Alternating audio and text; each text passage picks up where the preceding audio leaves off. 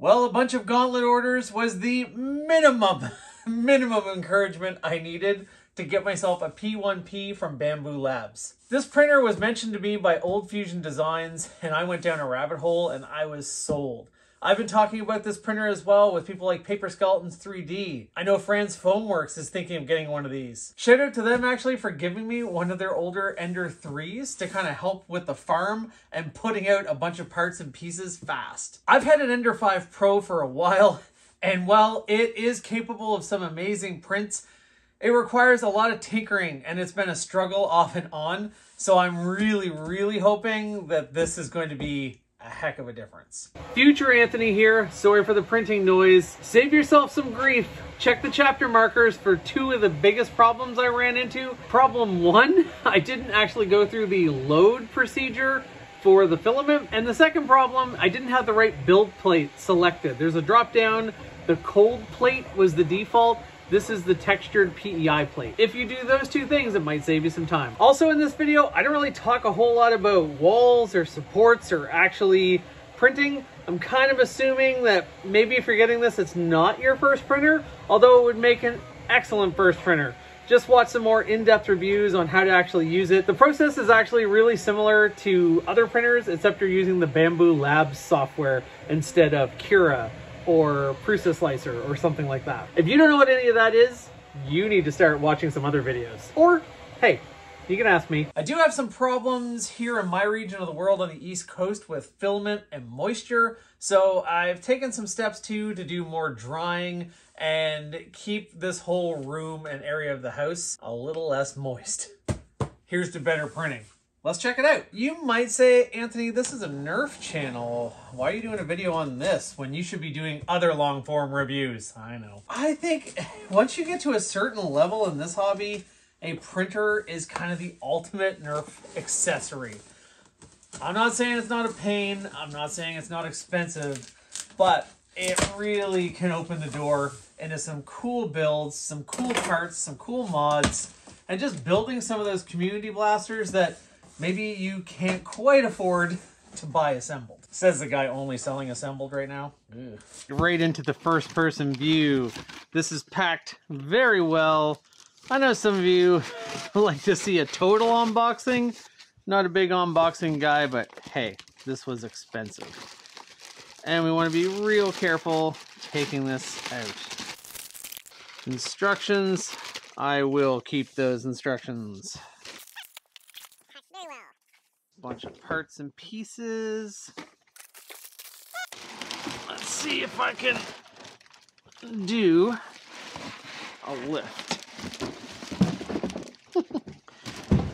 I don't know what kind of view you guys are getting. Well, let's see. Was that everything? That's fun bubble wrap. Now, it's supposed to be very quick to set this printer up. So we're gonna take someone like me. I wouldn't say I'm not technical, I'm a technical guy, but I don't know that I have like a natural talent for setting stuff like this up. So I'm sure I'll make some mistakes along the way. It certainly looks cool. All right, let's get this foam out of there. What's that textured plate that I'd read about? You really should definitely go watch some reviews. It's really interesting. I found it really interesting. Do I not have snippers? Scissors are a terrible way to cut things like this. Yeah, this should be quite a jump from a guy still leveling his print bed with, with a piece of paper. Let's turn this around. That looks good. I mean, is this where I should actually read and not do anything silly? I'm pausing for a second because I'll probably turn it on and lift the build plate to get those out instead of like prying them out of there. Forcing things with delicate machinery is not usually a great idea. Neither is usually cutting in and opening boxes with giant scissors. We use what we have. So we have a sample of filament. Excellent. We have the display for this. We have some extra Bowden tube and a whole bunch of tools and parts and little things, and it comes with an extra extruder head, this tube anchor.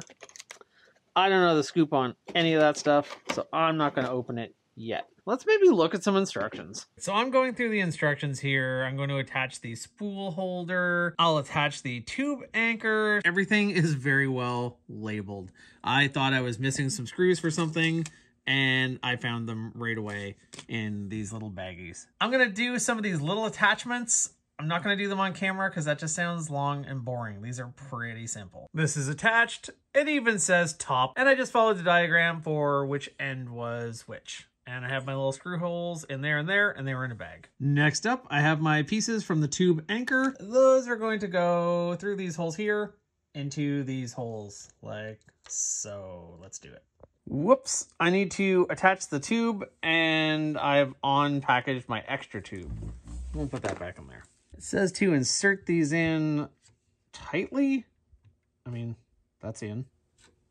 Woo, I might need both hands for this. Those are inserted. It didn't take much force to get those in. And this is supposed to, I guess, have a little bit of flex here. So I took that roll out of the package. I just flopped it on there. Now it says to insert this into the tube and push until there is resistance. Now we have to unlock the bed. And as you'll see, there are little arrows showing what we need to actually unlock. So we're going to take out this one, and there's one up here. Next up, we're going to attach the screen. And even if you're not super sciencey, that little connector can only fit into that connector one way. So you push this in, push it to the left, and it just locks in. Now to download an app and bind my printer to my account forever. Back in a sec. And while we're waiting, let's plug it in. Ultimate power. All right, now that I have the app, I am going to hit next. You're not a touch screen. All right, I'm gonna hit next. And I have replaced those screws. I hope they were the right ones. I'm not entirely sure you guys should see this QR code, so I will block it. Okay, so I binded my printer to my account, and really the screens just look just like this. I just had to connect. I had to put in my Wi-Fi password and just click some confirmations. Look at this. Do not remove the protective foam underneath the hotbed until after initial calibration. That's why you don't just force your way through things. I'm glad I stopped on that. I would have had regrets. I'm going to try a first print. We're just going to run this little self-test here. I assume I can take those out now. Oh, I still got a sticker on there. Did I leave any other stickers? Uh-oh. Well, I went through the setup. It should be okay. Whoa. That's some pretty intense vibrations. Now, so we can actually do a Benchy, we're going to download Bambu Studio. Just finishing up my install. Sorry this is like a little bit kind of choppy, but you know, I'm trying to balance doing this quickly with maybe sharing a little bit about the experience and what it takes to set it up with you guys. After install, you go through some selection screens. I did think it was cool that the Ender 3 was on there, but I'm just going to use Bambu Labs software for this printer for now. I went with the default. I did add Sparkle PLA and a couple other profiles. I don't have any of that, but I kind of wonder if the Sparkle will work better with the Galaxy stuff that I have.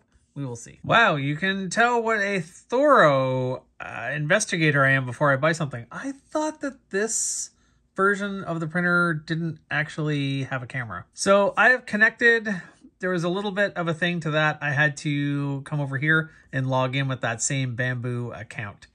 And once I did, it connected okay. I have heard that this printer's Wi-Fi can be a little bit funky. We'll see how it goes. Some would do a Benchy, but I have a file I've been meaning to print for a while from Radioactive Designs. This is a spring spacer for a hammer shot. So let's put this in. I increased the walls a few and we're gonna slice it. The other nice thing about this is I don't care what color it is because it's inside and I have white loaded. Let's try actually printing this and seeing how it goes. It does see the printer there, so. It sure is nice to not use a piece of paper. This thing has quite a pre-flight checklist of things that it does. I have heard that you can kind of shorten that up, but for right now, we are just all default to see how it goes. Hey, are we printing? No, we weren't printing. We're still doing stuff. Oh, I guess we're leveling. See, this is why I'm doing this. Instead of some really smart person who reviews 3D printers all the time, you have me to not understand anything. So if you don't understand anything, it'll make you feel good. Love that Bambu Lab boogie. A lot of the printing time on this small print is just going to be calibrating and setup. Well, in our first test print, nothing's happening. So maybe I didn't feed in the filament properly. I'll have to check this out. So the first time it didn't extrude anything because I hadn't actually loaded the filament. So now I have loaded it. It's spurting an awful lot of filament down the chute. Is that normal? I don't know. I'm not sure what's happening, but that can't be normal. I think why that was draining filament forever is I had it on unload. So I needed to actually remove this, I think. I don't know. I'm definitely not up and running in 10 minutes. Right now, I am doing a... Ooh, dirty screen. I'm doing a firmware update, and then I'm going to go back and maybe do a Benchy. And we'll just see how we do. I think a lot of this so far is just user error on my part. Firmware updated. This time we're actually loading the filament. And let's see how our Benchy does. Fun fact, this is the first ever Benchy I'm going to print. Moment of truth. It's wiggling. Will it print this time? That is very fast. It's kind of hard to believe that going that fast it can produce a good print. I guess we'll see. But it looks good so far. Oh, it came off the build plate. Boy, it is. I'm having a time here. All right, it looks like I might not have had the right plate selected. I need the textured PEI plate, which is what I have here on my printer. I could also slow it down. That is a thing that is recommended, but I kind of want to just try it on high speed for fun, you know? Let's try again.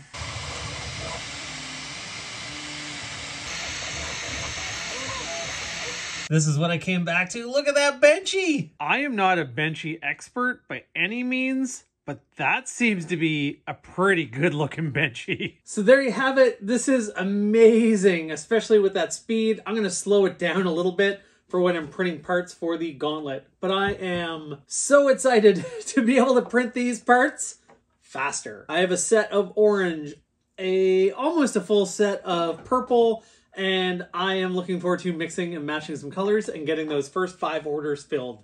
Can't wait. If you want specs on the Bambu P1P or stats or anything like that, go watch our real review. I'm just a Nerf nerd who decided to take the plunge and get himself a big printer upgrade. At least big for me. I know that this is kind of the more consumer-friendly price version. I'm pretty happy with it. The camera's pretty low quality. It's very, very slow. It doesn't refresh very fast. But hey, I forgot there even was one in this model. I had a couple hiccups getting it going, but all learning stuff for me just because I had such a rudimentary printer before. I'm pretty excited about it. Stay tuned and you'll be seeing lots of things printed with this new printer. I hope this was helpful, or if nothing else, interesting. Sorry it was so kind of choppy in the middle. I just wanted to film my experience going through it. It wasn't really meant to be a full review. But now if you get one, you know how hard it is to set it up. All right, talk to you soon. Bye-bye. The quality on the fastest setting is better than my slowed down version on the Ender 5. This is amazing. And this flexible magnetic plate is really handy too for popping off the print. Wow. I've been printing for a couple days and I can confirm the quality is amazing. Every print has succeeded. I am a fan. I'm sure this will go off the rails at some point. I'll have to troubleshoot something, but wow. This is the dream of just like hitting print and it prints. It's really, really amazing. Recommend so far. I know some people like to tinker with printing, but for me, printing isn't my hobby. Nerf is my hobby. And I want something that prints easily and reliably so I can use those parts in my other builds. That's why I'm liking this P1P.